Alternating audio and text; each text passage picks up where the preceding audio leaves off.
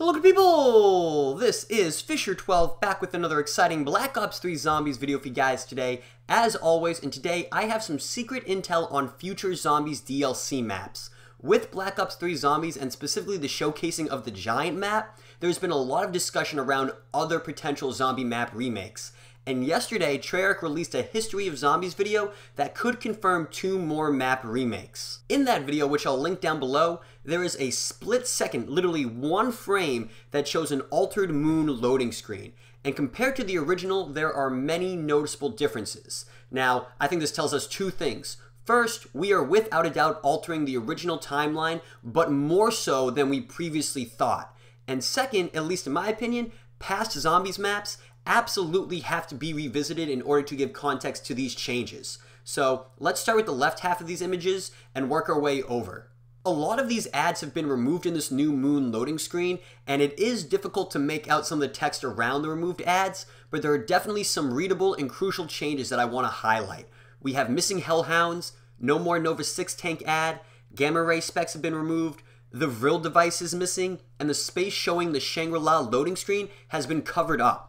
I'm not positive what all these changes mean for sure, but we can definitely make some strong assumptions about some of them. I think the 2 most important ones are the missing Vril device and covering up the Shangri-La loading screen. Firstly, the Vril device, which was used to power the MPD on Moon, tells us that the Call of the Dead map doesn't happen. If you remember, part of the Easter egg on that map is to locate and give the Vril device to the original zombie squad.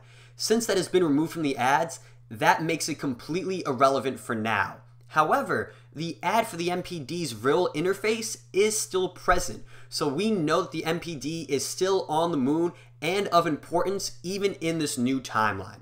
Second, covering up the Shangri-La loading screen tells me that whatever the story was behind that loading screen has been changed as well. There was a lot of speculation that the Shangri-La loading screen was showing us some catastrophic event that ended up lifting a temple and carrying it all the way to the moon.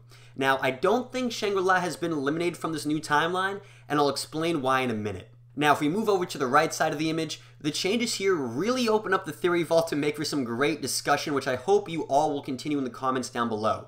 First off, Griffin Station has been completely removed. The moon looks mostly untouched, so that either means a serious change has been made to prevent the space station from being built, or that it hasn't been built yet. Next, the astronauts that were previously walking away from us are now walking towards us. Why? I'm not sure, but I think the lack of astronauts is also of some importance here, and something else to note is that the temple, which supposedly came from Shangri-La, is still there, and if we see a moon remake, that could give some greater context to the ancient astronaut image that we saw earlier in the year, and in case you missed my video discussing that image and ancient astronaut theory, I'm going to link it on the screen right now. And then lastly, the excavator has been replaced with Samantha's shadow. Now, since I showed the image earlier, the background behind Samantha's shadow should set a light bulb off in your head. That's Shangri-La. And if you remember me saying I don't think Shangri-La has been removed from this new timeline, this is why. So to wrap this all up and tie it with a bow, I would bet that we will see remakes of Moon and Shangri-La, but from different points in time than in Black Ops 1. In Black Ops 1, both these maps take place sometime after the year 2000. No one's really entirely sure what year they happen in, but it's definitely after the year 2000. But in Black Ops 3, I think these remakes are going to take place around 1942. The moon map will take place right before Griffin Station is built, right when Richtofen first discovers the MPD, and if you remember correctly, he gets teleported to Shangri-La and is there for 3 weeks before returning back to Der Riese. And somewhere in that 3-week period is when the Shangri-La remake will happen. And I was going to end the video there, but even just thinking about the greater zombie storyline, it'll be interesting to see how these remakes fit in, because at Der Riese, Samantha was supposedly teleported to the moon, and Maxis was teleported to Shangri-La.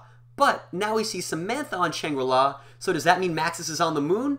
We're going to have to wait and see. But guys, that is going to do it for the video that I have for you today. If you enjoyed any part of it, please drop a like, but even more importantly, I want to hear your guys' thoughts in the comments down below. I'm sure there are aspects I overlooked that could answer some of our remaining questions, so please let me know down below. And lastly, if you're new here or maybe just stumbling across this video, hit that subscribe button, join the conversation, and be ready for some more great Black Ops 3 content in the future. But other than that, guys, I hope you enjoyed the video, and take care.